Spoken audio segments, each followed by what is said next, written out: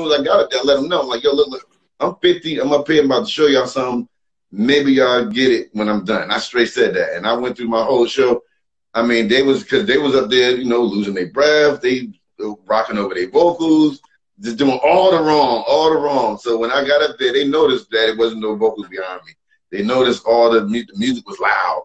I'm up there having fun, getting them to rock with me. So after it was over, all of them dudes coming up to me like, yo, I want to ask you something. Like, yo, like, so how long you been doing this? Because you sound, and the one dude was like, yo, like, you look like you was having fun.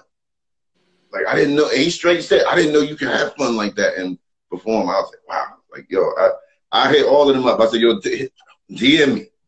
If y'all want to talk, y'all need anything, whatever, just hit me up. And they was hitting me up.